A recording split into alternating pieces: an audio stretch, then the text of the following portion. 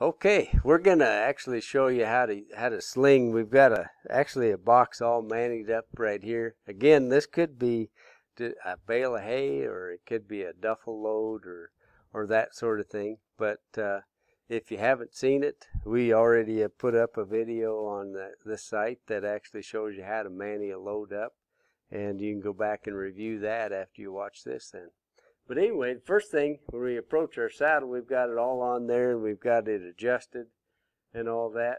But when you're getting ready to saddle, and I know this from thousands and thousands of students that I've taught over the years and employees, but tighten your cinch before you put anything on the load. There's nothing like having a perfect load that's placed on a pack saddle. It's on there, it's tight and everything, and then you go about 50 yards and it rocks to one side and comes off, and then another jackpot is in procession at that point.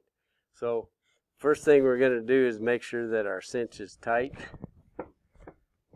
Tighten that up. Make sure you snug it up. I snug these cinches a little bit tighter than I do my riding saddle, but I use my riding saddle is a little bit loose too, because I can adjust up there. And you don't get the chance to adjust this thing later. I have had in the past people tighten this up to the point where it takes so they can't take in a breath or take enough of a breath. And sometimes you don't know that until you get down the trail a little ways, and then old Dobbin wants to lay down.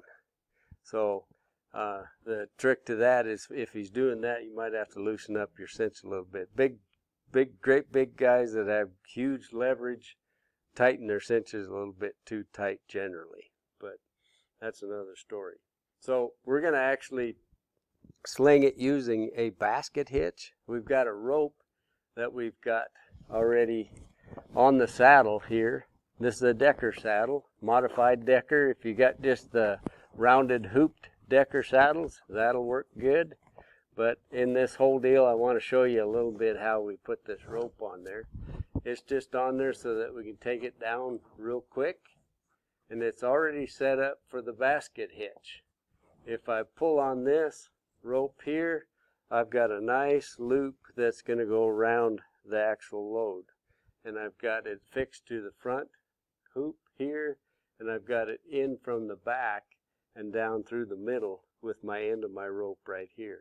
So I'm going to set this up before I actually put the load on it like that. I'm going to just move this rope. I'm always pretty conscious about getting a loop stuck around my leg, because that can be another jackpot as that goes. Now, we've got our load right here. I've got my ears on the top. That's what's going to go up on the saddle. And I'm going to actually put most of the weight, and we can talk about actually how to pack those boxes if you're going to do it, but most of the weight distribution should be, and the balance should be, on the side of the horse or mule right here. So it's up against this wood bar of your half-breed, and it's right here. You might have some extending down a little bit and a little bit over the top. If you get too high, and that's kind of one of those things that new packers do all the time, is they want to get it up as high as they can. And what happens there is you get your center of balance. Once you get both sides on, is that thing will get to moving like this with every step. And it can edge, it can start rocking like this, and you can kind of figure out what happens then. Pretty soon then it goes over. So don't get your balance, your center of gravity, too high, because that'll lose some loads that way. So anyway, we've got our basket hitch all set up right here, and we're going to take and put our load on there, our manied load. We're going to throw it up here like this. It doesn't take a whole lot of strength. You got to practice it a little bit in order to get good at it, but I'm just going to place this thing up here a little bit higher than where I'm going to it's going to end up. And I'm going to take my loop of my basket hitch, and I'm going to put it right up. I try to put it you know, where I've got that top strand, and I'm going to pull it tight with the end right here from the bottom. I'm just holding that there, and you can even actually put your chest if you're short like I am. That's a good thing, actually, because I can actually tighten that up against the hoops of my saddle. I want that right up against there, just like that. And I'm rocking it with my shoulders. You guys that are a little taller, you're just going to have your arms underneath there in order to rock it to get it nice and tight. Okay, so I've got it nice and tight around the front, and then I'm going to go up with this end here, and I'm going to put it over the top, always over the top when we're tying off, and I'm going to pull on this loop right here, and I'm going to put my chest up against there so I've got some leverage, and tighten that rope. You see that I'm taking the slack out of there, and I'm going to put a loop through a loop. If you've seen some of my other videos, we use this one to tie off with almost everything we do. Okay?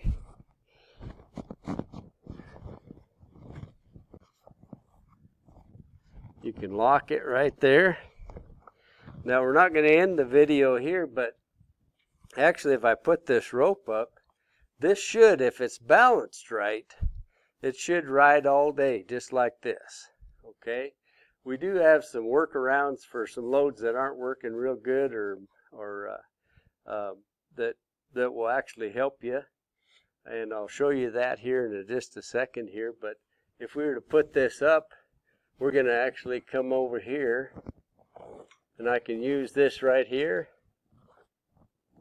and I just threw a loop through there, and I'm just going to continually put this through here so I can use up my slack, or the end of the rope. I'm just putting it away in a place that isn't going to get caught on anything as we go up the trail, and just throw a half hitch around there or two so that it stays. This new rope is kind of slick. It works a little better once it's been used, so I can put my rope around that way. If you want to bring the camera around here, you'll notice something that's happening here. The saddle is actually rocking to this side because we have all the weight on it. And so that should tell you something, the fact that you need to, if you're doing it by yourself, you need to be able to do this fairly quickly so you don't pull your saddle over. So you'd be over on the other side doing that side. So it's really a great thing to, if you have a pair of people, that they're doing that side and you're doing this side, so you're ready to pack when you start with both of you, with two sides that have been balanced. And then you can measure up between you whether or not this is too high, too low, and that sort of thing. Again, the major portion of this load should be fit right within this portion of the saddle, okay, in order to balance it. Shouldn't be any higher than that. We can have a little bit up and a little bit down, but this is where it should be. I always shake my load a little bit before I actually get done, just to, because that's where it's going to end up when I get down the trail after the horse has taken a few steps.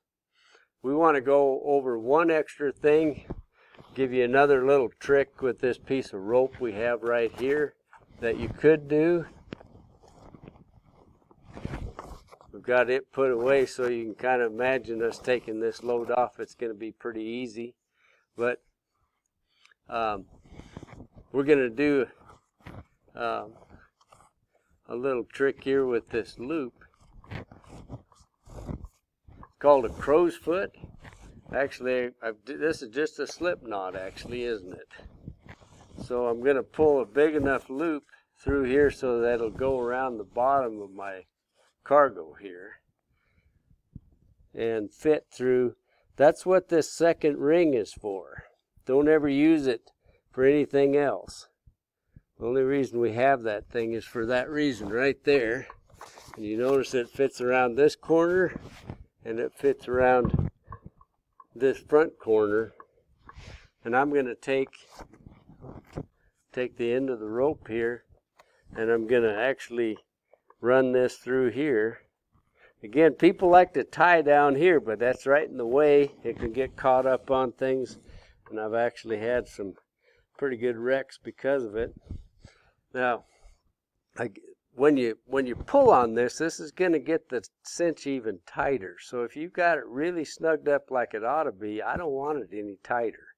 So I'm just gonna take the slack out of it. I don't have to just reef on this actually when I pull on it. I just want it nice and snug. And I'm gonna run it up if I've got enough rope, and I'm gonna come up here and tie it off. Same tie off that we did before. Just a loop over the top, tie it off here.